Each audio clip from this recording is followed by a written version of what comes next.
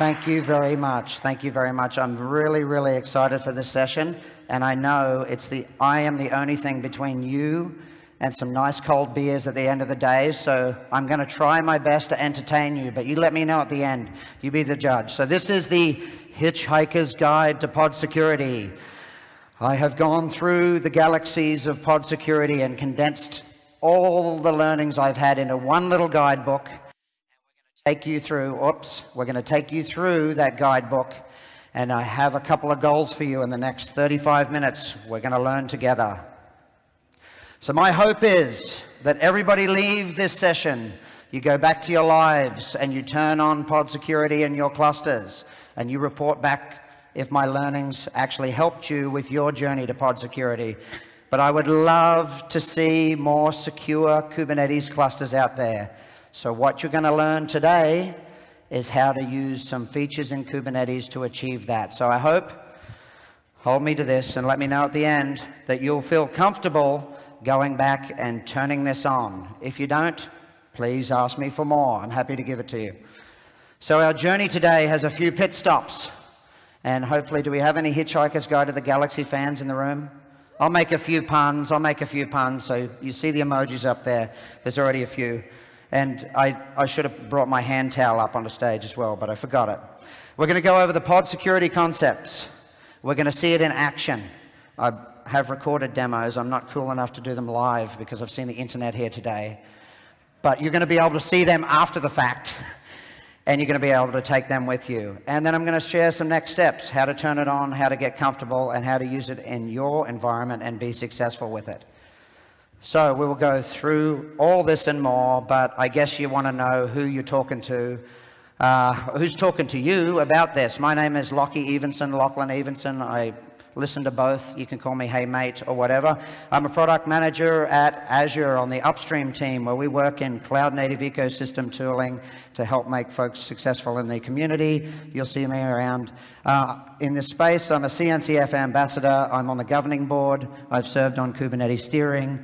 I built a Kubernetes release that hopefully didn't ruin your life, 1.16. If it did, please give me that feedback. I love travel, language, hiking, and experiencing different cultures. I'd like to learn 7 languages while I'm here on Earth. I know 3 currently, if you don't count Australian and English as 2 different languages. Okay, good. Now you know who's talking to you. We can get on with it. Thank you very much. Okay, so let's get into the concepts. Let's get into what we're here to talk about. Before I get into all the details, I want to go over what is pod security. And you might have heard pod security or pod security administration.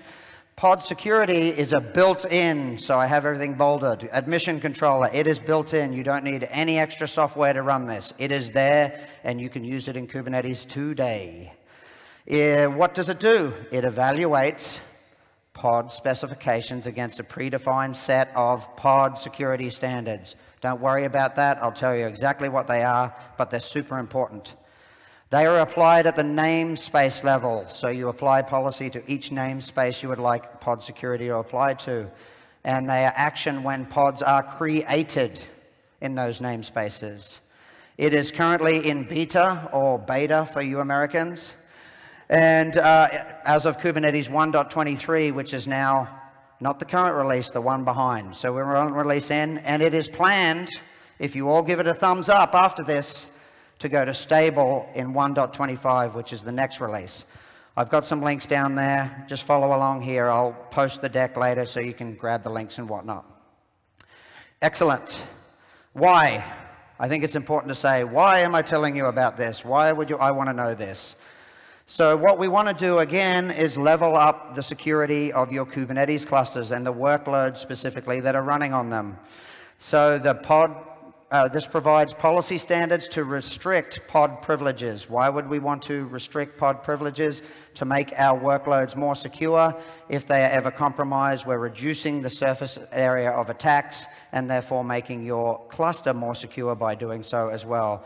They are simple and easy to use. That was written on the cap for this feature. They have to be super simple. Hopefully I can illustrate that they are indeed super simple. Predefined, so you don't have to go make up some magic standards. There is a set that already exists, and you simply can refer to them by name. It supports and encourages Kubernetes security best practices. So if you use these, you will be in line with pod security best practices. Out of the box, you don't have to do much. And it performs validation only. We'll cover this a little bit later, but you might be thinking, can I change resources? The answer is you cannot. And we'll talk about some different options for doing that. What about the elephant in the room, or maybe the fish in the room, the babblefish in the room? What about PodSecurityPolicy? You may have heard of this or have used it and been terribly disappointed when you heard it was deprecated. It is going to be removed in Kubernetes 1.25, so if you're still using it today, don't worry, I'm going to go over how you can migrate to this so that you won't be broken in the next release. The difference is, however, it does not have feature parity with PodSecurityPolicy, so there are some gotchas which I will call out. Specifically, it does not support mutation, and mutation is the ability to change Kubernetes resources server-side when you're creating them. Okay, moving right along here. I'm going to cover the migration story, so if you're in this path, I'm not going to go into terrible detail, but there is a migration plan. It is well documented on the Kubernetes docs. So you can go from PodSecurityPolicy today, which is deprecated and being removed in 3 months, 4 months, to PodSecurity, which we're talking about today. There is a link to do it. There is a well-defined process of how to do it, and hopefully if you follow along, I know a lot of time and effort has gone into that. If you're in that situation, you should be okay. Okay, everybody following along so fast? So far, cool? So far, okay, excellent. Other similar ecosystem tooling. So I'd be remiss to mention that there is an ecosystem of tooling out there. You may have heard of some of these different tools, but pod security is designed to provide a built-in set of capabilities that include the security of your workloads. It's not supposed to be the only thing. So it's complementary and composable, that last point. So there are other projects out there if you want to do more complex things. I'm going to name 2. They're on the screen there, Kiverno and Gatekeeper. If you're interested in more complex pod security use cases, and this is designed to be composable. So this is complementary. You can use this and others as well. And again, these aren't all of them. I just list 2 there for the interest of showing you some others. All right, now we're going to get into the elements of pod security. We have a built-in admission controller. It may be run as a standalone webhook, so if you are running earlier versions than the version this became beta in, which was 1.22, you can actually deploy this in earlier versions using a webhook admission controller. Won't go into the details, you just need to know that exists. There are 3 different policy levels known as pod security standards that range from permissive, which means you can do everything, to restrictive, which means it removes all the things that you shouldn't be doing that are known to be areas that cause security threats. The policies are applied with a specific mode per namespace. We'll go into these modes. And you can apply multiple modes to a namespace. That'll be critical. We'll go over that as well with different policy levels. And we'll go over why you might want to do that at the same time. They're the elements you need to know. Lost the monitor. And we're back. That was very dramatic. I didn't record that. This isn't recorded that I know of. Okay, so let's take a look at the pod security standards. These are the levels that you will be using. And they are predefined levels. Privilege, which is open and unrestricted, as I mentioned. Baseline. This covers the known privilege escalations while minimizing restrictions. So this is where you want to get to for a start. If you have nothing and have never looked at this before, the goal state you want to get to is baseline for starters.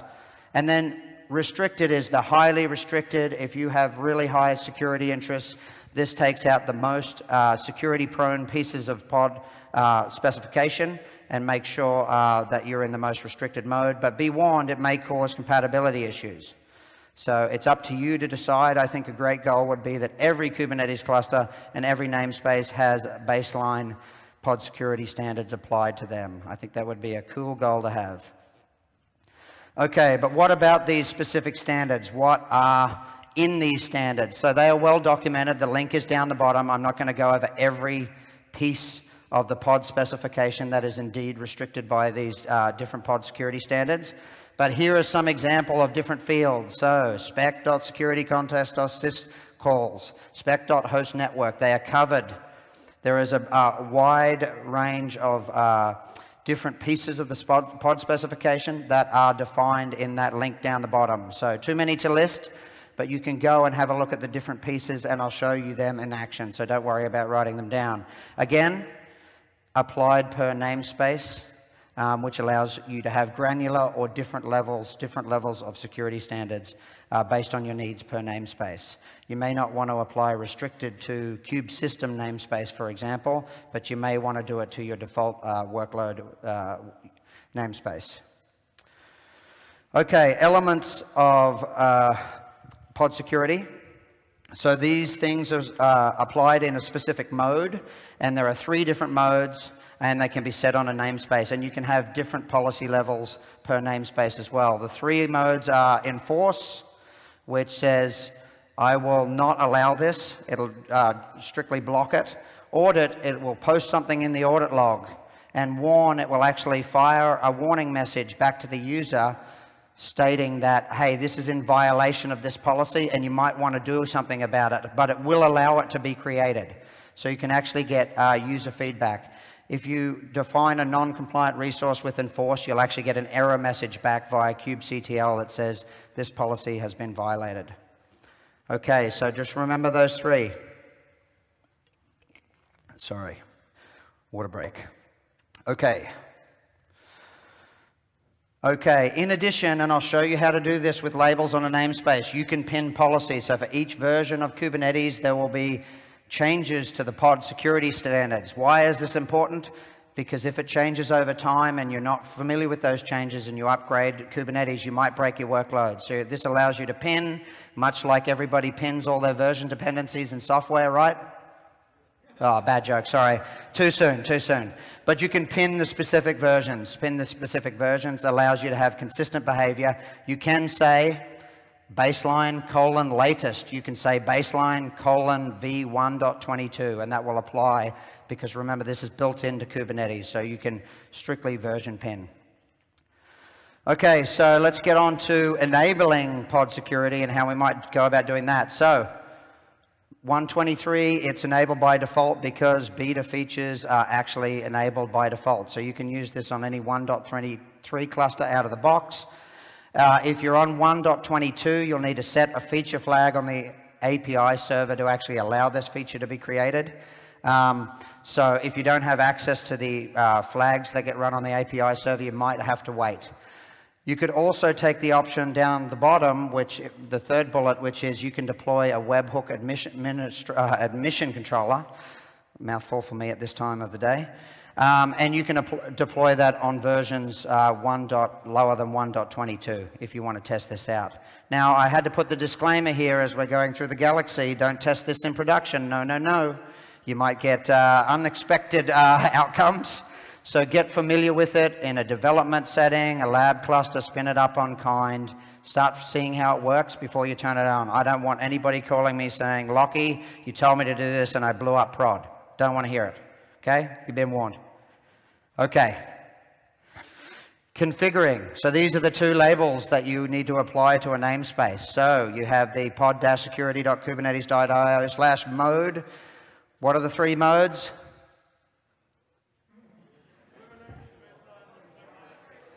Excellent. Yeah, you got them all. Enforce, warn, and audit.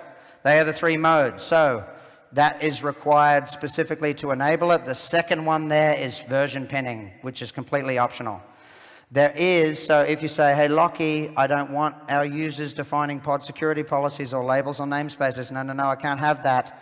There is an admission configuration way that you can do it by setting a config file and actually having the API server pick it up so that users don't configure anything. So there is a way to do that, and there's a way to do regexing, excluding namespaces, so you can do that. So as I've got the star down there at the bottom. So possible modes there again: enforce, audit, warn. These are important. Okay, configuring.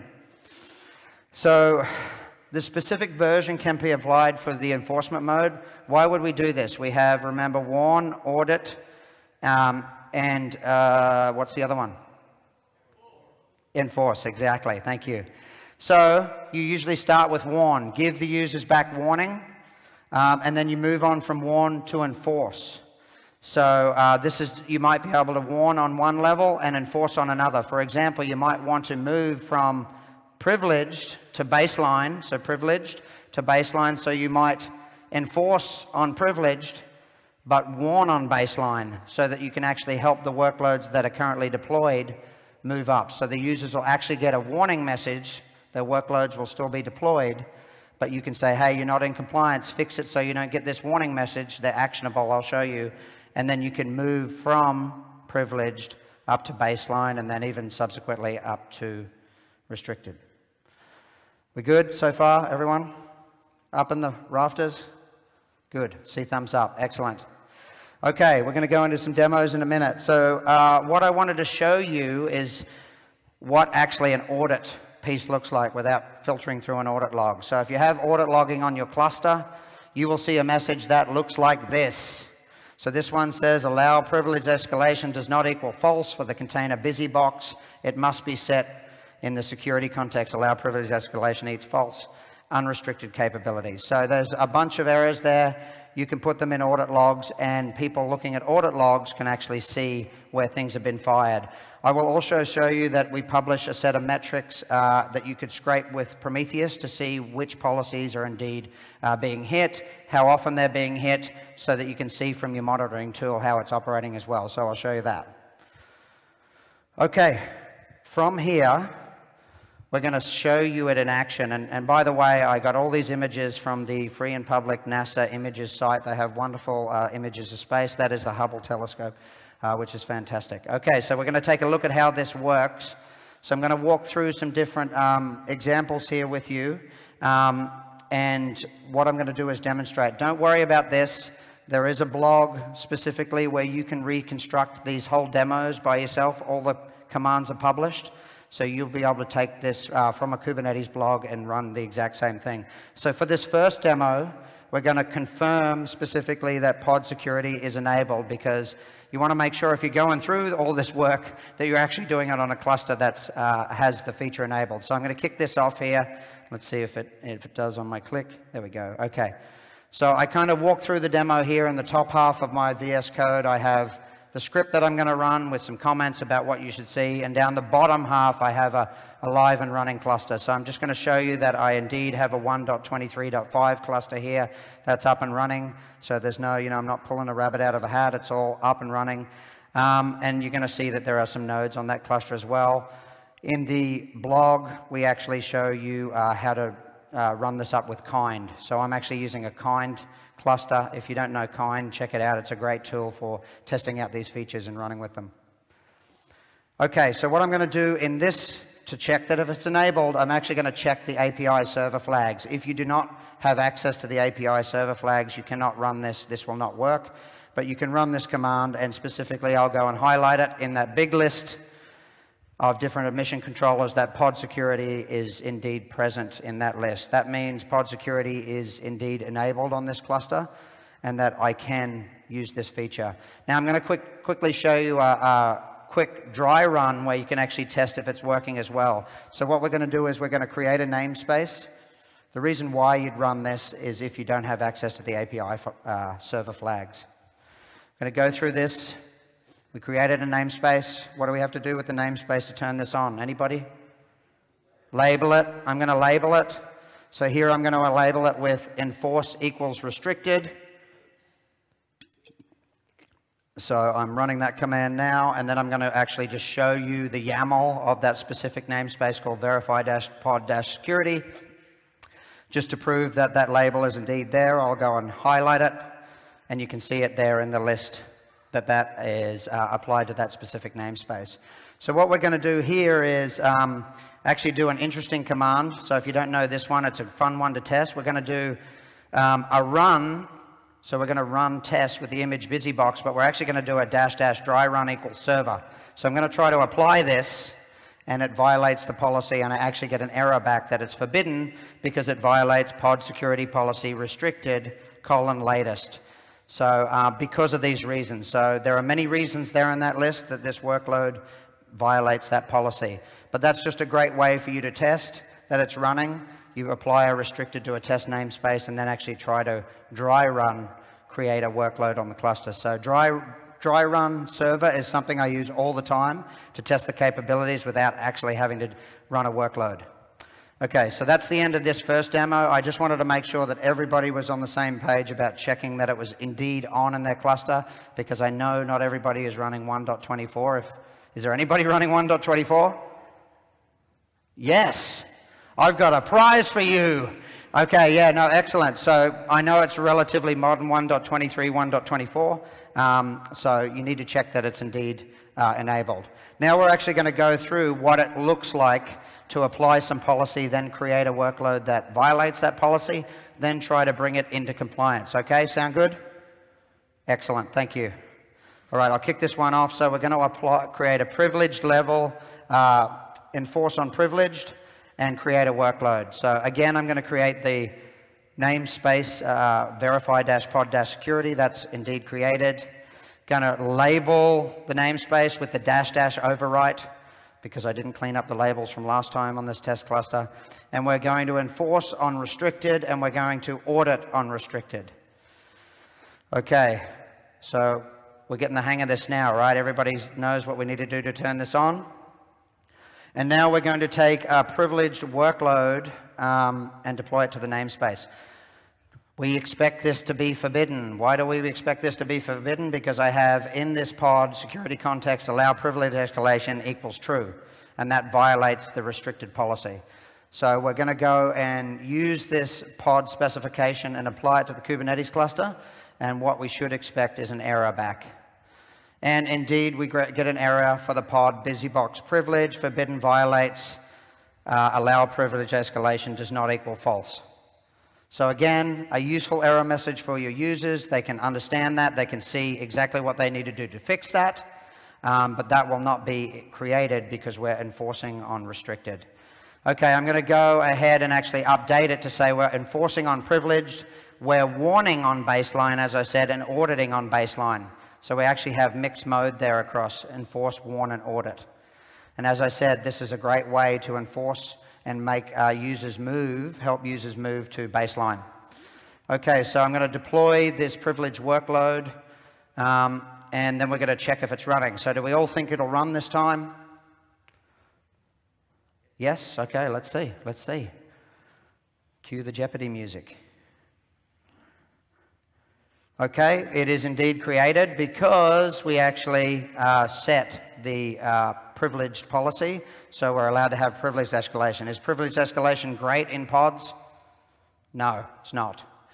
Okay, so I'm going to run some cleanup here, and now we're going to walk through more complex on restricted workloads so that you can see exactly how you might be able to clean them up and look at them. You can see that it's running, even though in the brackets at the top I say that it will not be running on the node, but you can see the pod's running because you can actually schedule to the control plane node on kind by default.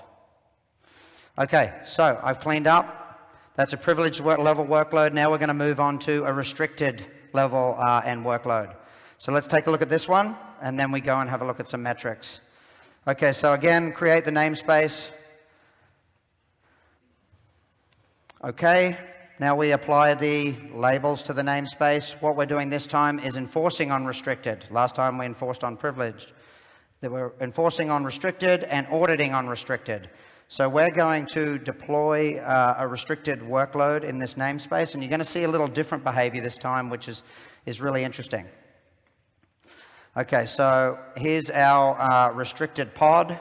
And we actually have a security context with allowed privilege escalation false, and we add a capability, net bind service, which if you look up in the pod security standards, I should be able to do that under the restricted pod security standard. So I expect that to be okay, but let's see what happens.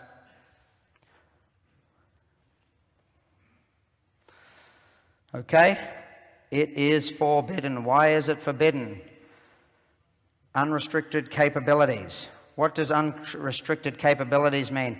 You actually have to explicitly set fields in the pod specification when using the restricted. You cannot infer that default values are compliant. So you have to explicitly set, in this case, that error. I need to drop all the capabilities. If I don't explicitly put that in my pod specification, I will not be compliant. So here I am, I'm dropping all the capabilities all specifically, and adding the net bind.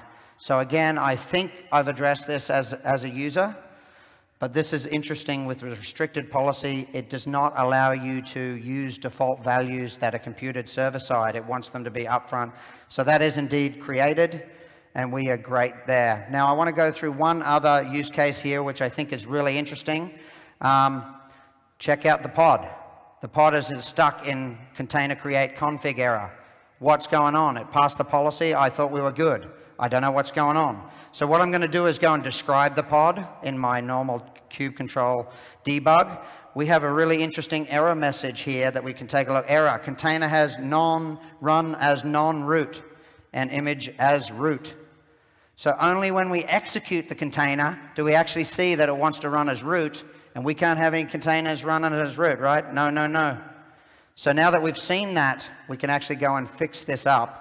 And what we need to do is actually set in the pod specification that the pod cannot run as root. Again, this is getting the pod security best practices out there and allowing you to have a safer operating environment for your workload. So I'm specifically setting to the run as user 65534. So this pod will now not be executed as root in the container namespace, or the pod namespace, I should say. So again, we're going to go ahead and create this now that I've set it to run as a non-root user. It's created, and I'll go check. I'll do a get pod and make sure the pod is running. Hopefully it's running this time. Excellent. So there we can actually see it'll actually be blocked as the pod's trying to execute because it violates the policy by running as root. Okay, we're going to clean up there. One more demo quickly.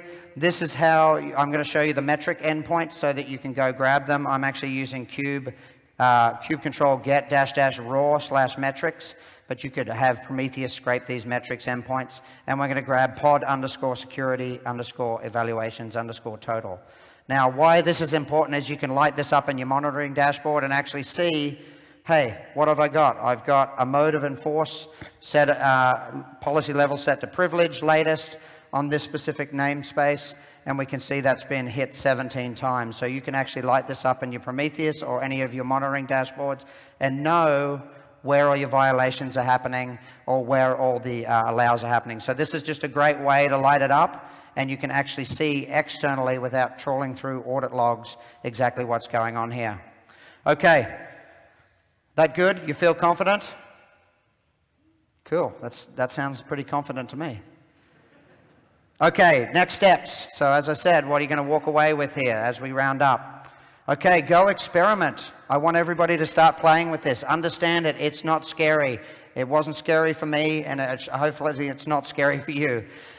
Use warn and audit on existing namespaces. And there is a really, really cool trick. You might say to me, hey, Lockie, I have clusters everywhere. There is stuff everywhere. How could I possibly turn this on? That subpoint, you can use dry run to evaluate all the violations of all the workloads that are currently in a namespace when you apply the label enforce. So when you do label enforce on a namespace that has a bunch of pods, you will actually get an evaluation and say, all these pods violate that policy.